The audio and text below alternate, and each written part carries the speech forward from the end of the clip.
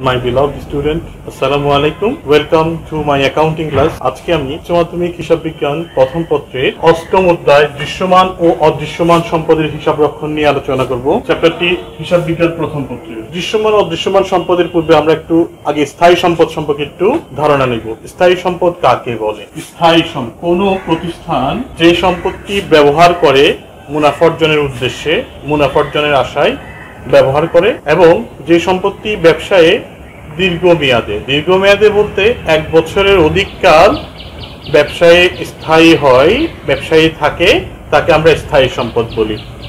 স্থায়ী সম্পদকে আমরা দুভাগে ভাগ করতে পারি, দৃশ্যমান অদৃশ্যমান। দৃশ্যমান সম্পদ, অদৃশ্যমান সম্পদ। দৃশ্যমান সম্পদ বলতে বোঝায় ওই সম্পদকে যেগুলো ধরা বা ছোঁয়া যাবে। এই সম্পদগুলো ব্যবহার করা হবে দীর্ঘমেয়াদের জন্যই, যেগুলোকে স্পর্শ করা যাবে। যেমন একটা আমি উদাহরণ দিতে পারি, আসবাবপত্র, দালান কোঠা ইত্যাদি। এই সম্পদগুলো কারবারে দীর্ঘমেয়াদে ব্যবহার করা হয় এবং এগুলো ধরা বা ছোঁয়া যায়। একটা হচ্ছে অদৃশ্যমান সম্পদ। এই সম্পদগুলো তাও কারবারে দীর্ঘমেয়াদে থাকে, কিন্তু এই সম্পদগুলো ধরা বা ছোঁয়া যায় না। এই সম্পদগুলো আসলে আইনের মাধ্যমেই তৈরি হয় বিশেষ করে, যেমন সুনাম, ট্রেডমার্ক, প্যাটেন্ট। তাহলে আমরা স্থায়ী সম্পদকে দুভাগে ভাগ করে যায়, দৃশ্যমান অদৃশ্যমান সম্পদ সম্পর্কে একটা ধারণা পেলাম। এখন আমরা এই অধ্যায়ের মূল যে ব্যাপার, এই অধ্যায়ে আমাদের কি কি করা জানতে হবে সেই জিনিসটার দিকে একটু আমরা লক্ষ্য করি। এই অধ্যায়ে আমাদের কি কি করা জানতে হবে, করণীয়। এই অধ্যায় থেকে আমাদেরকে শিখতে হবে বার্ষিক অবচয়ের পরিমাণ, বার্ষিক অবচয়ের পরিমাণ নির্ণয়। স্থায়ী সম্পদগুলোকে আমরা কিভাবে হিসাব রক্ষণ করব, তার জন্য আমাদেরকে জাবেদা করা জানতে হবে। আমাদেরকে কিছু হিসাব তৈরি করতে হবে, সংশ্লিষ্ট সম্পদের জন্য একটা হিসাব, খতিয়ান, অবচয় হিসাব তৈরি করতে হতে পারে, আমাদের পুঞ্জীভূত অবচয় হিসাব তৈরি করতে বলতে পারে। এই অধ্যায়ে আমরা এই 3টা জিনিস শিখবো, বার্ষিক অবচয়ের পরিমাণ নির্ণয়, জাবেদা করার নিয়মগুলো জানবো এবং কয়েকটা খতিয়ান, সম্পদ হিসাব, অবচয় হিসাব, পুঞ্জীভূত অবচয় হিসাব। এর বাহিরেও আমাদেরকে আয় বিবরণী ও আর্থিক অবস্থার বিবরণী অংশ বিশেষ উপস্থাপন করতে বলা থাকতে পারে প্রশ্নে। চলো তাহলে আমরা প্রথমে অবচয়, এখানে একটা তোমরা যে লক্ষ্য করতে পারছো অবচয়ের পরিমাণ নির্ণয়, সেক্ষেত্রে আমরা আগে একটু অবচয় সম্পর্কে একটু ধারণা নিই। অবচয় কাকে বলে আমরা এখন একটু অবচয় নিয়ে আলোচনা করব। অবচয় কাকে বলে? সাধারণ অর্থে অবচয় হচ্ছে কোনো সম্পদের মূল্য কমে যাওয়াকে আমরা সাধারণ দৃষ্টিকোণ থেকে অবচয় বলি। অবচয় শব্দটা ইংরেজি শব্দ হচ্ছে ডেপ্রিসিয়েশন। এই ডেপ্রিসিয়েশন শব্দটা ল্যাটিন ডেপ্রিটাম শব্দ থেকে এসেছে। ডেপ্রিটাম শব্দের কে আমরা বিশ্লেষণ করলে 2টা অংশ দেখতে পাই। একটা হচ্ছে ডেপ্রিটাম, এই ডি অর্থ হচ্ছে হ্রাস করা, এটা হচ্ছে ল্যাটিন শব্দ। প্রিটাম অর্থ হচ্ছে মূল্য। তাহলে এই ওয়ার্ড থেকে আমরা বুঝতে পারি ডেপ্রিসিয়েশন মানে হচ্ছে মূল্য হ্রাস করা। প্রিটাম, ডি অর্থ হচ্ছে হ্রাস, প্রিটাম হচ্ছে মূল্য। তার মানে ডেপ্রিসিয়েশন হচ্ছে যে সম্পদের মূল্য হ্রাস করাকে বোঝায়। তার মানে সম্পদ ব্যবহারের কারণে তার যে মূল্য কমে যায় তাকে আমরা অবচয় বলি বাংলায়। আর একটু স্পেসিফিকলি যদি বলা হয় কোনো স্থায়ী সম্পদের ক্রয় মূল্যকে তার সম্ভাব্য আয়ুষ্কালের মধ্যে বন্টন করার যে বিজ্ঞানসম্মত প্রক্রিয়া, তাকে অবচয় বলা হয়। তাহলে অবচয় সম্পর্কে আমাদের কিছুটা ধারণা চলে আসলো নিশ্চয়ই। এখন আমরা জানবো অবচয় ধার্যের ক্ষেত্রে কোন কোন বিষয়গুলো আমাদের বিবেচনা করতে হবে, যেগুলো খুবই গুরুত্বপূর্ণ, এগুলো আমাদের অবশ্যই জানতে হবে। অবচয় ধার্যের বিবেচ্য বিষয়গুলো, অবচয় নির্ণয়ে বিবেচ্য বিষয়। অবচয় নির্ণয়ে বিবেচ্য বিষয়, প্রথম সম্পদের মোট মূল্য। সম্পদের মোট মূল্য বলতে বোঝাবে একটা সম্পদ ক্রয় করতে আমার যে খরচ হয়েছে এবং এই সম্পদটাকে ব্যবহার উপযোগী করার জন্য আরো যে খরচ করা হয়েছে, সবগুলো সমষ্টিকে বোঝাবে সম্পদের মোট মূল্য। যদি আমি একটা উদাহরণ দিই, ধরো আমি ব্যবসায়ী ব্যবহারের জন্য একটা মোটর গাড়ি জাপান থেকে ক্রয় করে আনলাম বাংলাদেশে। তাহলে মোটর গাড়িটার যদি দাম 20 লক্ষ টাকা হয়, তো সেটা আমাকে জাপান থেকে আনতে হবে, জাহাজের মাধ্যমে আনতে হবে। তাহলে আমাকে একটা জাহাজ ভাড়া দিতে হবে 1 লক্ষ টাকা। তাহলে লক্ষ্য করো, 1 লক্ষ টাকা আমি জাহাজ ভাড়া দিলাম, সেটা আমাকে বন্দর দিয়ে আনতে হবে, চট্টগ্রাম বন্দরে ঢুকবে, সেখানে আমি বন্দরকে একটা খরচ দিতে হবে, আমদানি শুল্ক, ডক চার্জ দিতে হবে। তাহলে দেখি আমরা আমি মোটর গাড়িটা কিনলাম 20 লক্ষ টাকা দিয়ে, জাহাজ ভাড়া দিলাম আরো 1 লক্ষ টাকা, বন্দরে আমদানি শুল্ক দিলাম আরো 1 লক্ষ টাকা, এবং সেটা বন্দর থেকে হয়তো আমার এখানে আনার জন্য আমি আরো 5,000 টাকা গাড়ি ভাড়া দিলাম। তাহলে আমার মোটর গাড়িটার দাম পড়বে 22,05,000 টাকা। তাহলে সম্পদের মোট মূল্য বলতে বোঝায় সম্পদের ক্রয় মূল্য প্লাস আনুষঙ্গিক সব খরচকে বোঝাবে। তাহলে সম্পদের মোট মূল্য সমান হচ্ছে ক্রয় মূল্য যোগ সকল আনুষঙ্গিক খরচ। সম্পদকে ব্যবহার উপযোগী করার জন্য যত আনুষঙ্গিক খরচ করা হবে এই দুটার যোগফলকে বলা হবে সম্পদের মোট মূল্য। এরপরে জানতে হবে আয়ুষ্কাল। আয়ুষ্কাল বলতে বোঝায় এই সম্পদটা আমরা কারবারে কতদিন ব্যবহার করতে পারি, সম্ভাব্য কতদিন, কত সময় বা কত বছর ব্যবহার করতে পারি তার একটা সময় নির্ধারণ করা, যেটাকে আয়ুষ্কাল বলা হবে। সম্ভাব্য বছর। ভগ্নাবশেষ মূল্য। ভগ্নাবশেষ মূল্য হচ্ছে যে আয়ুষ্কাল শেষে এই সম্পদটা আমার যখন স্ক্র্যাপ হয়ে যাবে তখন আমি যে মূল্যে সম্পদটা বিক্রি করে দিতে পারবো। ধরো মোটর গাড়িটা আমি কিনলাম, সেটা আমি 10 বছর ব্যবহার করার আমার সম্ভাব্য আয়ুষ্কাল ছিল। তো 10 বছর ব্যবহার করার পরে মোটর গাড়িটা তো আর হাওয়া হয়ে যাবে না, হয়তো অকেজু হবে, তখন আমি স্ক্র্যাপ হিসেবে একটা বিক্রি করে একটা টাকা ফেরত পাবো। সেই টাকাটাকে বলা হবে ভগ্নাবশেষ মূল্য। মানে সম্পদটা আয়ুষ্কাল শেষে যে মূল্যে বিক্রয় করা যাবে তাকে বলা হবে ভগ্নাবশেষ মূল্য। তো স্টুডেন্ট, আশা করছি অপচয় নির্ণয়ের এই বিবেচ্য 3টা বিষয় তোমাদের ক্লিয়ার হলো। এটাকে আমরা স্ক্র্যাপ ভ্যালু। এরপরে অপচয় নির্ণয়ের অনেকগুলো পদ্ধতি আছে, তার মধ্যে 13টা পদ্ধতি সম্পর্কে আলোচনা করা হয়েছে বিভিন্ন বইয়ে, কিন্তু উচ্চ মাধ্যমিক হিসাব বিজ্ঞানের ক্ষেত্রে হিসাব বিজ্ঞান সিলেবাসে 2টা পদ্ধতি সম্পর্কে আলোকপাত করা হয়েছে। এই 2টা পদ্ধতি আমাদেরকে করতে হবে। একটা হচ্ছে যে সরল রৈখিক পদ্ধতি বা স্থির কিস্তি পদ্ধতি, আরেকটা পদ্ধতিকে বলা হয় ক্রমহ্রাসমান জের পদ্ধতি। সেই ব্যাপারগুলো নিয়ে আমরা আলোচনা করব। অপচয় নির্ণয়ের পদ্ধতি। অপচয় নির্ণয়ের একটি প্রথম পদ্ধতি হচ্ছে যে সরল রৈখিক, এটাকে স্থির কিস্তি পদ্ধতিও বলা হয়। এই পদ্ধতিতে মূল কথা হচ্ছে প্রতি বছর অপচয়ের পরিমাণ সমান হবে, প্রত্যেক বছর অপচয়ের পরিমাণ সমান হবে। তার মানে আমি কোনো একবার অপচয় নির্ণয় করে ফেললে এক বছরে, তাহলে এটা পরবর্তী বছর আর অপচয় নির্ণয় করা লাগবে না, ওই প্রত্যেকটা বছরে সেম অপচয়টা আমরা হিসাবভুক্ত করব। এটা হচ্ছে সরলরৈখিক বা স্থির কিস্তি পদ্ধতি। এই পদ্ধতিতে অপচয় নির্ণয়ের জন্য এক সূত্র ব্যবহার করা হয়।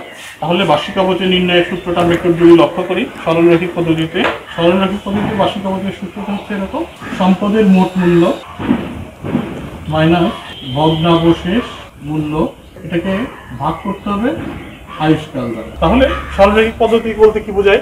সম্পদের মোট মূল্য মাইনাস ভগ্নাবশেষ মূল্য, এই অংশটুকে বলা হয় অবচয়যোগ্য মূল্য। অবচয়যোগ্য মূল্য। তাহলে সম্পদের অবচয়যোগ্য মূল্যকে তার আয়ুষ্কাল দ্বারা ভাগ করে যদি অবচয় নির্ণয় করা হয় তাকে আমরা বলি সরলরৈখিক পদ্ধতি বা স্থির কিস্তি পদ্ধতি। এই পদ্ধতিতে আমরা বার্ষিক অপচয় নির্ণয় করতে পারবো। এই পদ্ধতি ছাড়াও এটার আমরা অল্টারনেটিভ আরেকটা ভাবে অপচয় নির্ণয় করতে পারবো সরলরৈখিক পদ্ধতিতে। অথবা দিয়ে আমি দেখাচ্ছি, দেখো, অপচয়ের শতকরা হার আমরা বের করতে পারবো। অপচয়ের শতকরা হার কিভাবে নির্ণয় করা হয়? 100% কে ভাগ করব আয়ুষ্কাল দিয়ে, তাহলে অপচয়ের শতকরা হার বের হয়ে যাবে। অপচয়ের শতকরা হার বের হয়ে যাবে।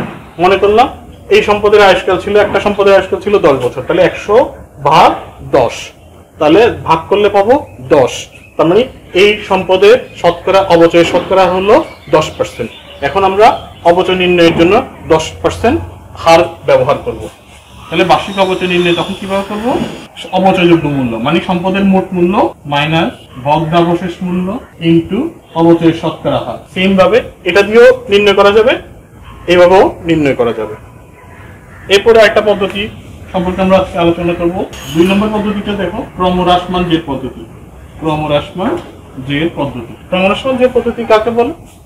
যখন সম্পদের ক্রমহ্রাসমান মূল্যের উপরে অপচয় ধার্য করা হবে তাকে ক্রমহ্রাসমান জের পদ্ধতি বলা হয়। এই ক্ষেত্রে দামের মাধ্যমে তোমরা বুঝতে পারতেছো ক্রমহ্রাসমান ক্রমান্বয়ে হ্রাস পাবে, ক্রমান্বয়ে হ্রাস পাবে। অপচয়ের পরিমাণটাও ক্রমান্বয়ে হ্রাস পাবে, কারণ সম্পদের ক্রমহ্রাসমান মূল্যের উপরে অপচয় ধার্য করা হবে। তাহলে এক্ষেত্রে একটা জিনিস খেয়াল রাখবো, প্রতি বছর অপচয়ের পরিমাণ ক্রমান্বয়ে হ্রাস পাবে। তাহলে আমরা ক্রমহ্রাসমান জের পদ্ধতি সম্পর্কে ধারণা পেয়ে গেলাম। এখন ক্রমহ্রাসমান জের পদ্ধতিতে অপচয় নির্ণয় করার কৌশলটা আমরা একটু দেখব। এখানে অপচয় নির্ণয় করার সময় আমরা কিভাবে অপচয়টা নির্ণয় করব? প্রারম্ভিক মূল্য, এখানে একটা অপচয় সারণী তৈরি করতে হবে। বার্ষিক অপচয় নির্ণয়ের জন্য একটা অপচয় সারণী তৈরি করতে হবে। প্রারম্ভিক মূল্য, অপচয়ের শতকরা হার। অপচয়ের শতকরা হার অবশ্যই লাগবে, ক্রমহ্রাসমান জের পদ্ধতিতে অবচয় নির্ণয় করার জন্য অবচয়ের শতকরা হার অবশ্যই লাগবে। বার্ষিক অবচয় ক্রমহ্রাসমান, এই ক্ষেত্রে অবচয়ের শতকরা হারটা কিভাবে নির্ণয় করতে হবে আমি সেটা একটু দেখাচ্ছি। শতকরা হার 100% ভাগ আয়ুষ্কাল, এইটুকু পদ্ধতি ছিল সরলরৈখিক পদ্ধতিতে অবচয়ের শতকরা হার নির্ণয়ের সূত্র। এটাকে 2 দ্বারা গুণ করলেই সেটা ক্রমহ্রাসমান জের পদ্ধতির অবচয়ের শতকরা হার হয়ে যাবে। তাহলে 100% ভাগ আয়ুষ্কাল গুণ 2, তাহলে পেয়ে গেলাম আমরা ক্রমহ্রাসমান জের পদ্ধতির অবচয়ের শতকরা হার। দেখো, একটা সম্পদের মূল্য আমরা মনে করলাম 1 লক্ষ টাকা, প্রারম্ভিক মূল্য আমাদের সম্পদের মোট মূল্য 1 লক্ষ টাকা, এবং অবচয়ের শতকরা হার আমরা 10% মনে করি, 10%। তাহলে প্রথম বছরের অবচয় হবে 1 লক্ষ টাকার উপরে 10%, তাহলে কত টাকা? 10,000 টাকা। তাহলে ক্রমহ্রাসমান জেরটা কিভাবে বের হবে? প্রারম্ভিক মূল্য থেকে বার্ষিক অবচয়টা যদি আমরা বাদ দিই তাহলে আমাদের ক্রমহ্রাসমান জের বের হয়ে যাবে। তার মানে 1 লক্ষ থেকে যদি 10,000 বাদ দেওয়া হয় তাহলে পাওয়া যাবে 90,000। এটাকে আমরা যদি মার্কিং করি 1 2 3 4, তাহলে 4টা আমরা কিভাবে পাচ্ছি? 1 থেকে 3 বিয়োগ করলাম। আশা করছি বুঝতে পারছো তোমরা। তারপরে দ্বিতীয় বছরের অবচয়টা আমি কিভাবে বের করতে পারি? এটা যদি প্রথম বছর হয়, দ্বিতীয় বছরটা আমরা বের করতেছি। দ্বিতীয় বছর আমাকে ক্রমহ্রাসমান জেরের উপরে অবচয় ধার্য করতে হবে। তাহলে এই 90,000 টাকার উপরে 10% অ্যাপ্লাই করবো আমরা, তাহলে পেয়ে যাব 9,000 টাকা। তাহলে এখানে আমার ক্রমহ্রাসমান জের কত হবে? আমার এখন প্রারম্ভিক মূল্য হচ্ছে 90,000, 90,000 থেকে এই বছরের অবচয় 9,000 টাকা বাদ, তাহলে 81,000 টাকা হচ্ছে আমার ক্রমহ্রাসমান জের। তাহলে দেখো, আমি বলছিলাম ক্রমহ্রাসমান জের পদ্ধতিতে প্রতি বছর অবচয়ের পরিমাণ ক্রমান্বয়ে হ্রাস পাবে। দেখো, প্রথম বছর অবচয় ছিল 10,000, পরের বছর 9,000, কমে যাচ্ছে। সম্পদের মূল্য ক্রমান্বয়ে হ্রাস পাচ্ছে।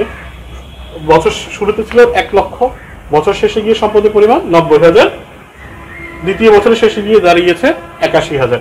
এইভাবে ক্রমহ্রাসমান জের পদ্ধতিতে আমাদেরকে অবচয় নির্ণয় করতে হবে। আশা করছি দুটো পদ্ধতিতে অবচয় নির্ণয়ের কৌশলটা আমরা শিখে ফেললাম।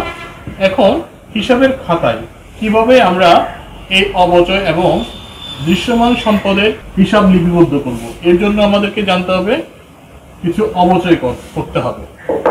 তাহলে আমরা যদি লক্ষ্য করি, অবচয় করার জন্য কিছু কৌশল,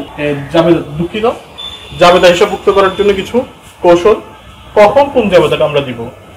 এখানে 4টা বা 5টা জাবেদার মাধ্যমে আমাদের পুরো চ্যাপ্টারটা ক্লিয়ার হয়ে যাবে। শুধু 5টা জাবেদা যদি আমরা ভালোভাবে করতে পারি তাহলে চ্যাপ্টারটা অত্যন্ত সহজ এবং খুব সহজভাবে তোমরা 10টা নাম্বার পরীক্ষার খাতায় পেতে পারো। যখন স্থায়ী সম্পদটা ক্রয় করা হবে তখন জাবেদা হবে কি? যখন স্থায়ী সম্পদ ক্রয় করা হবে তখন জাবেদাটা হবে সংশ্লিষ্ট সম্পদ হিসাব ডেবিট, যদি নগদে কিনি তাহলে নগদান হিসাব ক্রেডিট, যদি চেক দিয়ে কিনি ব্যাংক হিসাব ক্রেডিট, আর যদি ধারে ক্রয় করি তাহলে প্রদেয় হিসাব ক্রেডিট হবে। তাহলে সেক্ষেত্রে আমি আবারও বলছি, এখানে সম্পদ হিসাবে ডেবিট করতে হবে সম্পূর্ণ টাকা। সম্পূর্ণ টাকা বলতে সম্পদের ক্রয় মূল্য প্লাস এর সাথে আনুষঙ্গিক যত খরচ আছে সবগুলোর সমষ্টি। তাহলে সবগুলোর সমষ্টিকে আমরা বলবো সম্পদ হিসাব ডেবিট। কেন?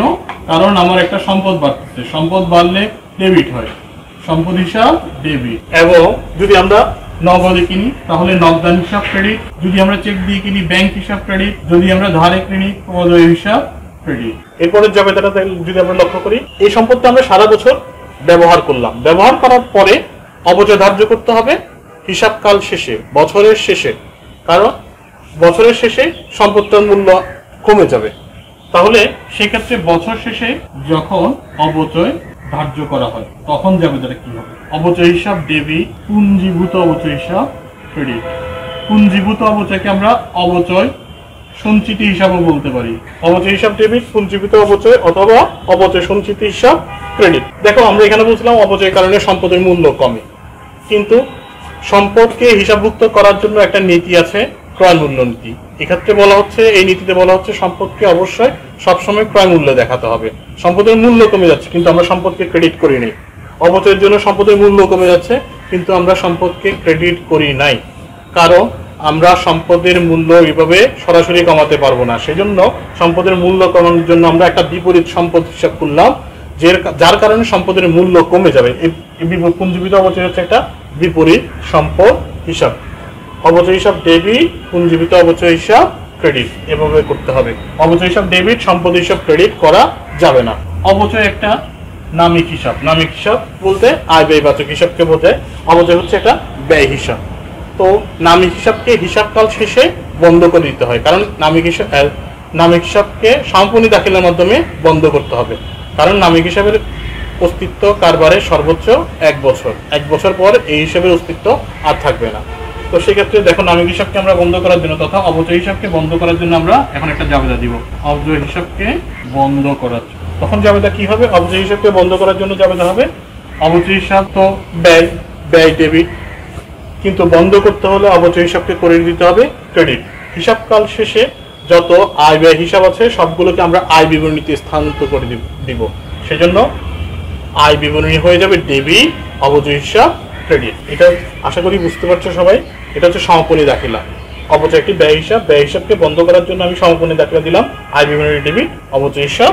মূলত স্থায়ী সম্পদের ক্ষেত্রে এই 3টা জাবেদায় বেশি আমাদেরকে অনুসরণ করতে হবে। যদি কখনো সম্পদ বিক্রয় করা হয়, স্থায়ী সম্পদ যে কোনো কারণে যদি কোনো প্রকার সমস্যা বা অকেজু হয়ে যাওয়ার কারণে বা যে কোনো কারণে আমরা যদি বিক্রয় করে দিই, তখন আমাকে আরেকটি নতুন জাবেদা দিই। সেই জাবেদাটা খেয়াল করো। যখন স্থায়ী সম্পদ বিক্রয় করা হবে, যদি স্থায়ী সম্পদটা লাভে বা ক্ষতিতে বিক্রি করা হয়, আমি এখানে একটা দেখাচ্ছি, লাভে বিক্রি করা হচ্ছে মনে করতেছি সম্পদটা, তখন আমরা কিভাবে করব? ধরো একটা সম্পদ আমি 1 লক্ষ টাকা দিয়ে কিনেছিলাম, সেই সম্পদ থেকে 2 বছরের অবচয় আসছিল, একবার আসছিল 10,000, আরেকবার আসছিল 9,000, টোটাল 19,000 টাকা অবচয় আসছিল। তাহলে এই সম্পদ থেকে আমি 19,000 টাকার সুবিধা ভোগ করে ফেলছি। তাহলে আমার কাছে আর কত মূল্য সম্পদ থাকবে? 81,000 টাকা সম্পদ আছে। আমার কত টাকার সম্পদ আছে? 81,000 টাকা।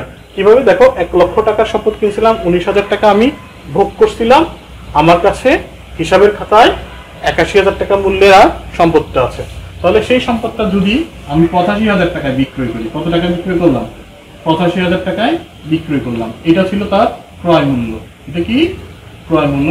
আর এটা হচ্ছে যে এই সম্পদ থেকে আমি যতটুকু অবচয় ব্যবহার করে ফেলছি, যেটাকে আমরা বলতে পারি পুঞ্জীভূত অবচয়, এইটা হচ্ছে সম্পদের বহিঃমূল্য বা পুস্তক মূল্য। এখানে একটা দেখো জাবেদাটা খেয়াল করো, এই সম্পদটা আমি 85,000 টাকা বিক্রয় করলাম, তাহলে আমার কাছে নগদ টাকা আসতেছে 85,000 টাকা। সো নগদান হিসাব ডেবিট 85,000। যে সম্পদটা আমি ব্যবহার করে ফেলছিলাম তার জন্য আমি জাবেদা দিয়েছিলাম সবসময় অবচয়ের জন্য, অবচয় হিসাব ডেবিট, পুঞ্জীভূত অবচয় হিসাব ক্রেডিট। যে সম্পদটা আমি বিক্রি করে ফেলতেছি ওই সম্পদটা তো আমার ব্যবসায় থাকবে না, তাহলে ওই সম্পদ সংক্রান্ত কোনো হিসাব আমার হিসাবের খাতায় থাকবে না। পুঞ্জীভূত অবচয় সবগুলো ক্রেডিট হয়ে আসছিল, সেগুলো ব্যালেন্স থেকে গেছে। এখন যেহেতু সম্পদটা চলে যাচ্ছে, এই সম্পদটার পুঞ্জীভূত অবচয়টা আমাকে বন্ধ করে দিতে হবে। তাহলে পুঞ্জীভূত অবচয় জাবেদার মধ্যে অবচয় হিসাব ডেবিট হয়েছিল, পুঞ্জীভূত অবচয় ক্রেডিট হয়েছিল। এখন আমাকে বন্ধ করার জন্য পুঞ্জীভূত অবচয়কে ডেবিট করে দিতে হবে, কারণ এই সম্পদ চলে যাচ্ছে, এই সম্পদের কোনো হিসাব থাকতে পারবে না। পুঞ্জীভূত অবচয় হিসাব ডেবিট। কত টাকা? 19,000। এই সম্পদ আমার কাছে সম্পদটার মূল্য ছিল ব্যবহারের পরে 81,000 টাকা। সেই সম্পদটা আমি কত টাকা বিক্রি করেছি? 85,000 টাকা। তাহলে আমার লাভ হলো কত টাকা? 4,000 টাকা। তাহলে যখন লাভ হলো, তাহলে আমরা বলতে পারি সম্পদ বিক্রয়জনিত লাভ। লাভ হলে ক্রেডিট, তাহলে সম্পদ বিক্রয়জনিত লাভ ক্রেডিট 4,000 টাকা।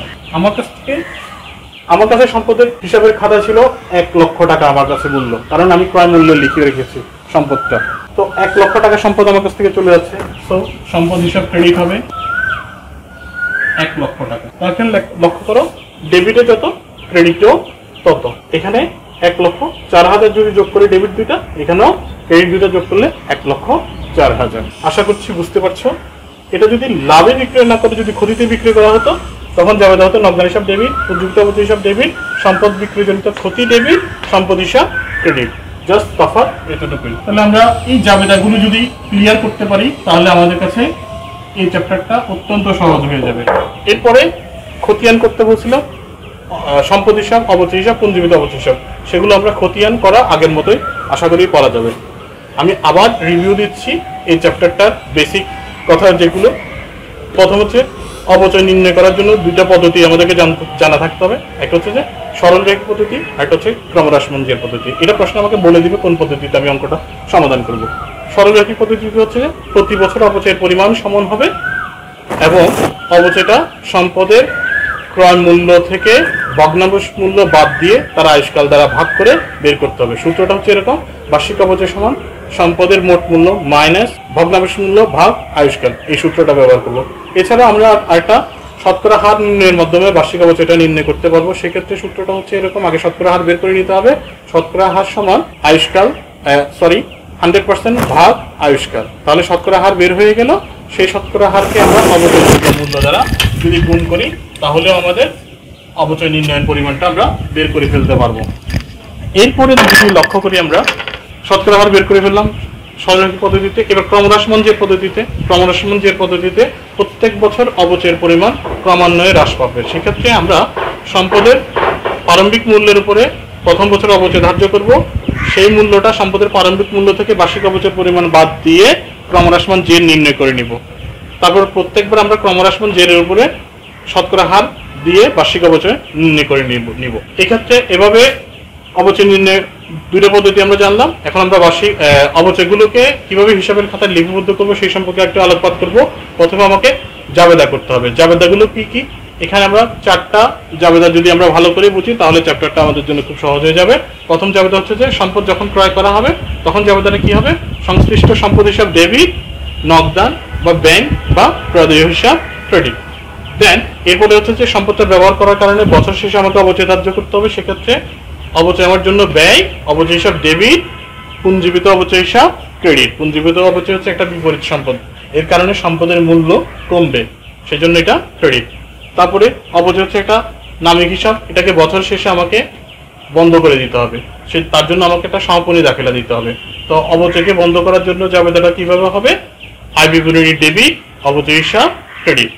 তারপর একটা জাবেদা দিতে হবে, অনেক সময় যদি সম্পদটা বিক্রয় করে দিই তখন জাবেদাটা কিভাবে হবে? যে সম্পদটা আমি বিক্রি করে দিব এটার জন্য আমি একটা টাকা পাবো, সেক্ষেত্রে নগদান হিসাব ডেবিট। তারপরে যে সম্পদটা আমি ব্যবহার করেছিলাম সেই সম্পদের পুঞ্জীবিত অবচয় হিসাব ছিল, যেহেতু সম্পদটা বিক্রি করে দিচ্ছি ওই সম্পদের কোনো হিসাব আমরা কারবারে রাখতে পারবো না, সেই জন্য পুঞ্জীবিত অবচয়টাকে আমি ডেবিট করে দেব। যতটুকু আমি ব্যবহার করেছি, যতটুকু পরিমাণ অবচয় হয়েছিল টোটাল পরিমাণটা দিয়ে করতে হবে। তাহলে যদি লক্ষ্য করি, সম্পদ হিসাব ডেবিট, পুঞ্জীবিত অবচয় হিসাব ডেবিট। যদি আমি ক্ষতিতে বিক্রি করি তখন হবে সম্পদ বিক্রয়জনিত ক্ষতি ডেবিট, সম্পদ হিসাব ক্রেডিট। সম্পদের মোট মূল্য দ্বারা ক্রেডিট করতে হবে। তো ভিউয়ার্স, আশা করছি আমাদের বেসিক আলোচনাটা তোমরা সকলেই বুঝতে পারছো। আমরা পরবর্তীতে সৃজনশীল অঙ্কের মাধ্যমে একটি পূর্ণাঙ্গ সমাধান দেখিয়ে আরো সহজ করব। ধন্যবাদ সকলকে।